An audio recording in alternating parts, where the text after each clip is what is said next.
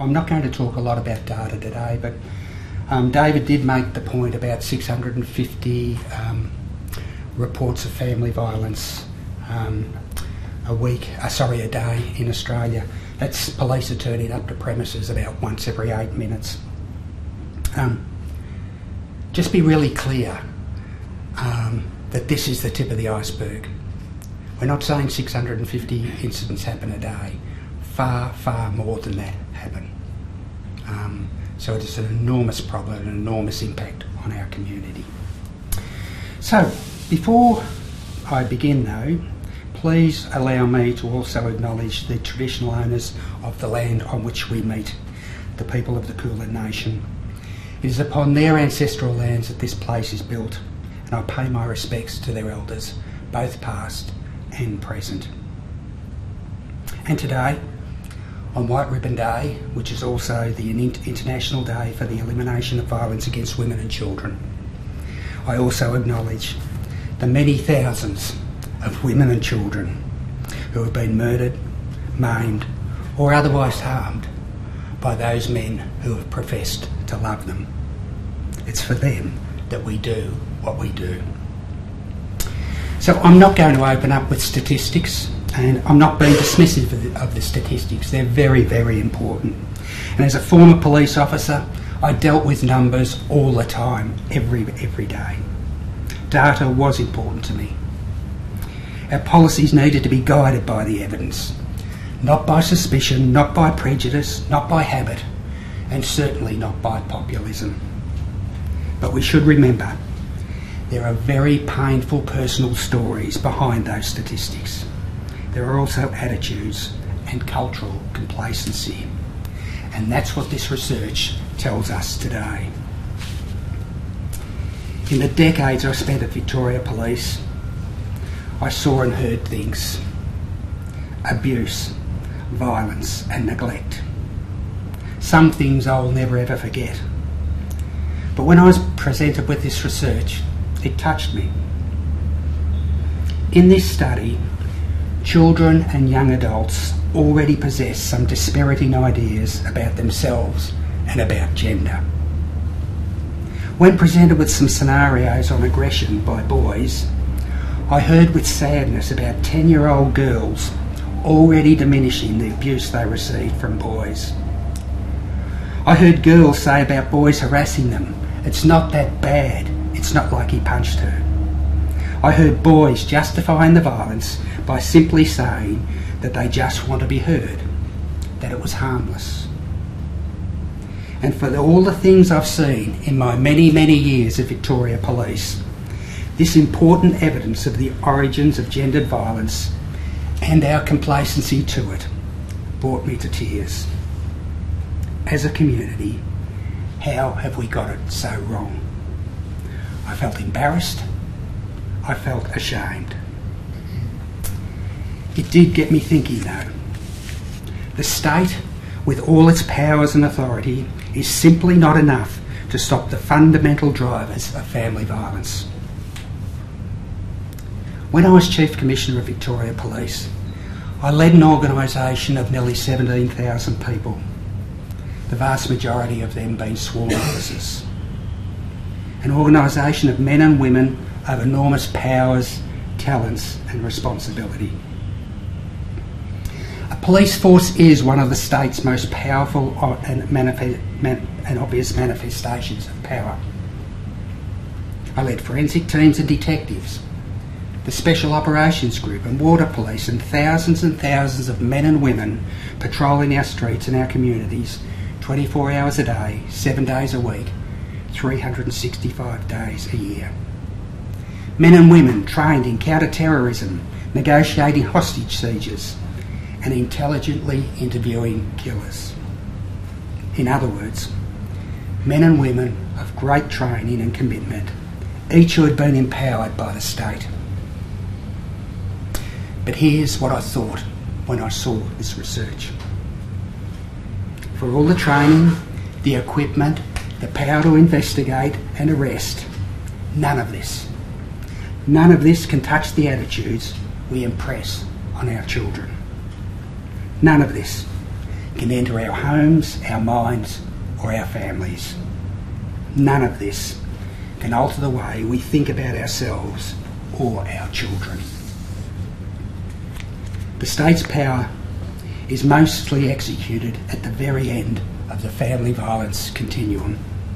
It's when the ideas and values adopted as children have grown destructively. The police operate at one end. This research speaks at the other end, where the violence is formed. This research tells us there are some poisonous and deeply entrenched ideas about gender. I'll explain some of them soon, but I want to suggest to you today that it is not the state's role to modify or refine our shared values. That's a job for each and every one of us. And we have done it before. We have modified values. So let's look at child abuse. I think it's a very powerful example.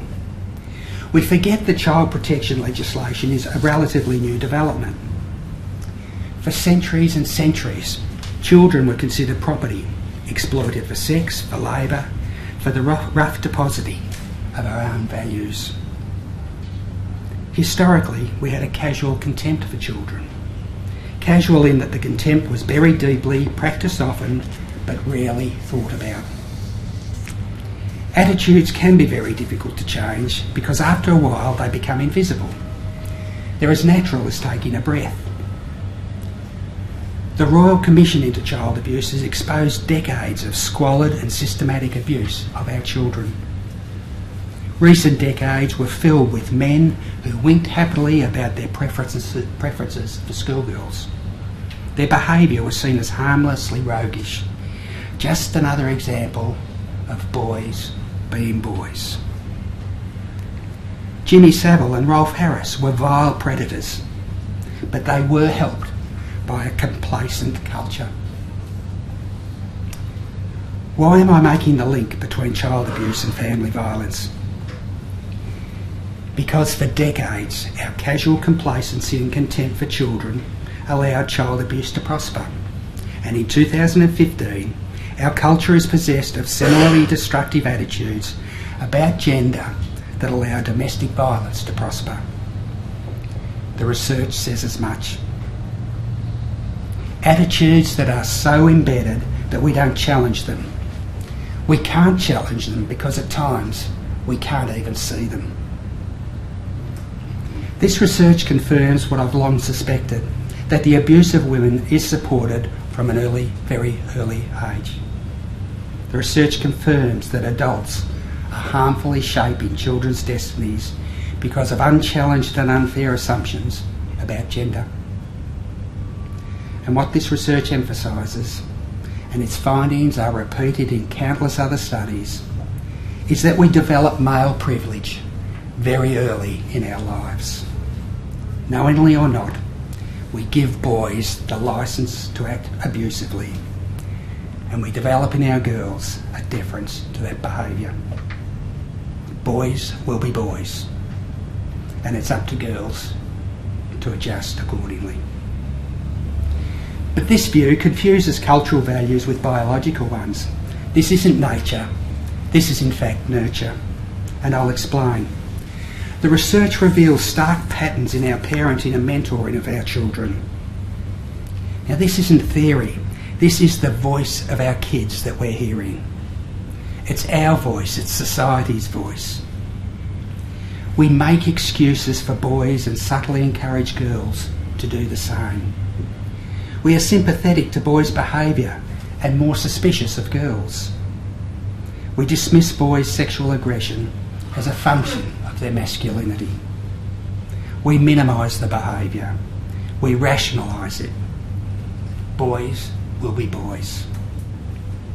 But it is different for girls. Boys are taught to blame circumstance for their aggression, girls to contemplate how they might have provoked it. Boys learn by acting out, girls by simply enduring their experiences. Boys are told it's appropriate to defend yourself against a girl, but this isn't a reciprocal lesson. This often leads to boys externalising their behaviour. When things go bad, it's because of other people or other things. But we encourage girls to internalise their experiences, to imagine that the fault lays somewhere deep inside of them. This research exposes mothers asking their boys, what did the girl do? Because they hope that it isn't their son's fault. Can't we see what we're doing here? The deck is stacked against women in our community. We're encouraging girls to feel complicit in their own abuse. We're asking them to blame themselves. This internalisation, once started in childhood, can become lifelong. During early development, children are like blotting paper, and dubious lessons can become permanent. But not only do we encourage girls to blame themselves, we blame them too. Only a few weeks ago, Detective Jason Walsh from Victoria Police went on local radio to discuss a brutal and sadistic rape. The radio host read out a few text messages from listeners that asked, what was a young girl doing in a park at 4 a.m? I thought these questions were callous and misguided, and evidently Detective Walsh did too. And this was his response. I find it amazing that we question girls and we question their behaviour, but we don't ask, what are four blokes doing allegedly raping a young girl? And Walsh went on, you know, that's my take on that sort of question. I've been in this sexual assault field for many years. I find it frustrating that people straight away question females about their action. I mean, what are four males doing allegedly gang raping a young girl? So let me go back to those questions being asked on local radio.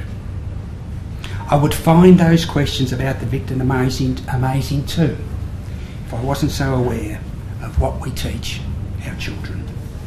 If I wasn't so aware of how casually we accept male bravado and entitlement, and how easily we teach our girls to simply avoid it. What are we doing when we hear of an alleged gang rape and only think of why the victim was in the park? What are we doing when that is our first question? Let's pause on this, because I do need your help. Together we need to talk about it. We need to talk about what unseen expectations we have of our children because of their gender. I think we ask women to define themselves relative to men. If we dismiss behaviours as boys being boys, we aren't holding them personally accountable.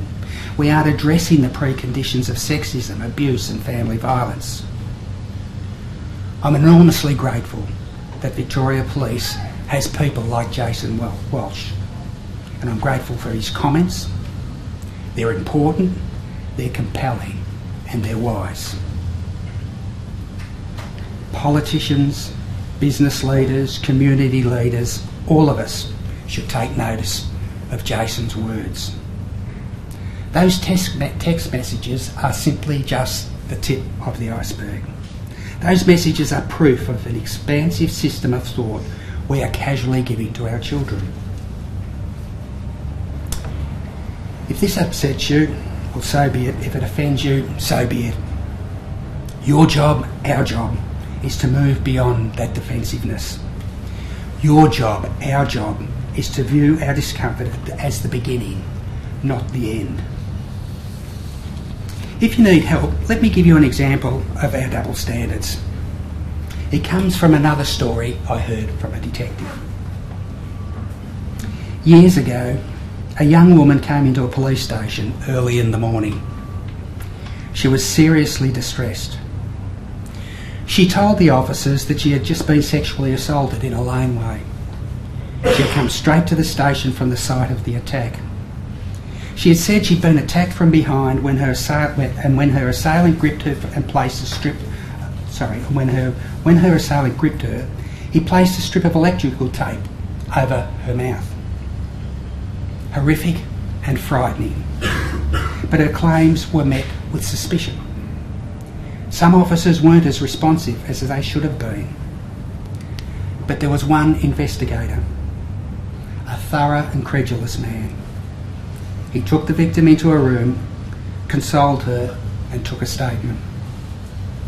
And then later that day, he went to the scene when others thought it was nothing more than an exaggeration. He paced the laneway, turning clumps of leaves over with his toe. And then he saw it, a piece of electrical tape. He crouched beside it and saw a print of lipstick on it. So here's something I've noticed.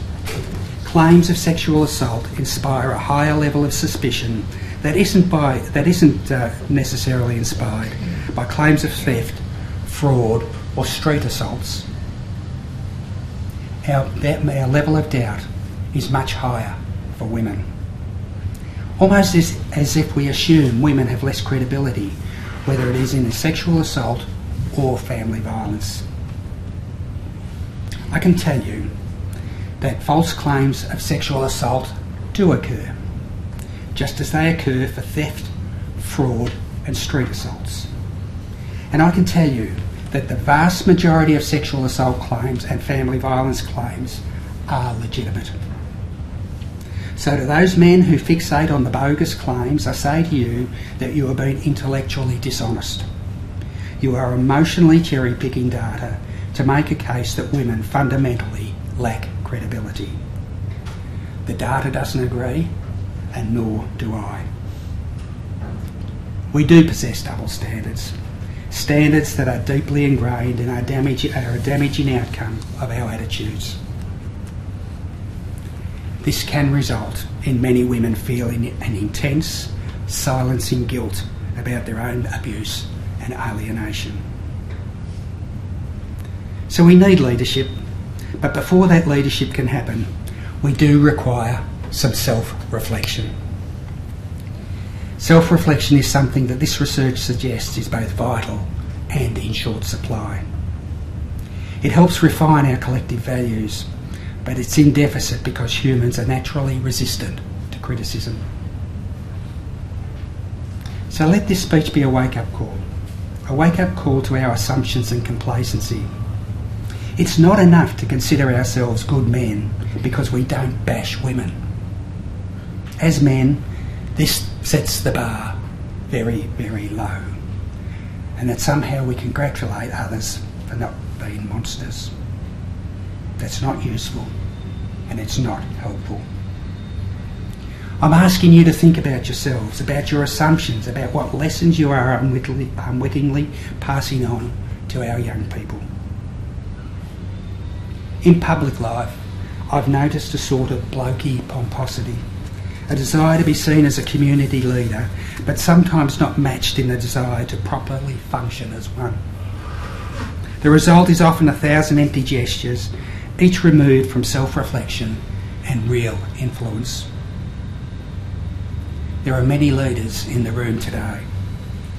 We, as leaders, must acknowledge our own role in these attitudes before we offer ourselves as role models. Our public status is simply not enough. We need to ask ourselves, are we flattering our ego or engaging in humble self-reflection? I would argue we need self-reflection before we need insincere mutterings when the next woman or child is murdered by the very men who profess to love them. Self-reflection is not vague, nor is it indulgent. It's courageous, and it is necessary. Self-reflection shapes how we connect to our children, how we mentor our young adults. Everyone in this room understands that our young people are bright and attentive, and they are watchful for inconsistency. They have advanced radars for hypocrisy. And one of the boys interviewed said, the message has to be consistent. If I hear one thing, but everyone else is doing something else, it means absolutely nothing to me. Lectures are not enough. Our public statements must match our private behaviour. If we truly believe that the future of our girls is as bright as our boys, we need to meet that desire with something other than vague commitments on one day a year. It needs to be matched with our lessons, both spoken and lived. How often do we tell our daughters what to wear, but rarely tell our sons what respectful sexual relations are? How often do we warn our daughters about provocation, but rarely talk to our boys about consent? How often do we justify the cruelty of boys and ask our girls to simply avoid it? How often do we thoughtlessly accept that boys will be boys? The answer is every single day. We do this as easily as taking a breath, and sometimes we don't even know we're doing it. Collectively, we failed our children. The collectively, again, may make some of you feel uncomfortable. I didn't abuse children, you might think, and you can put a full stop on your reflection. But visit the thousands of pages of Royal Commission transcripts. Look at the transcript of the Rolf Harris trial. Read the testimony of Jimmy Savile's colleagues. You'll see that it isn't just vile, manipulative men that can be singled out and condemned. I don't bash my wife, you say. Another full stop. But look into the coronial inquests into women killed by their partners. Friends saw it, work colleagues saw it, teachers saw it, many saw it. These men are supported by indulgent and unaccountable cultures. These men are supported by a society that encourages its victims to blame themselves and stay quiet in shame. These men are supported by our complacency, by our lack of courage to examine our lifelong attitudes. So, when a girl can be allegedly gang raped, and our first question is, why was she in the park at 4 a.m? We need to ask if the culpability is placed where it should be. When we ask that question, we put the victim firmly on the hook. But the fact is, sadly, she's already there. My question, our question should be, what are we doing? Thank you.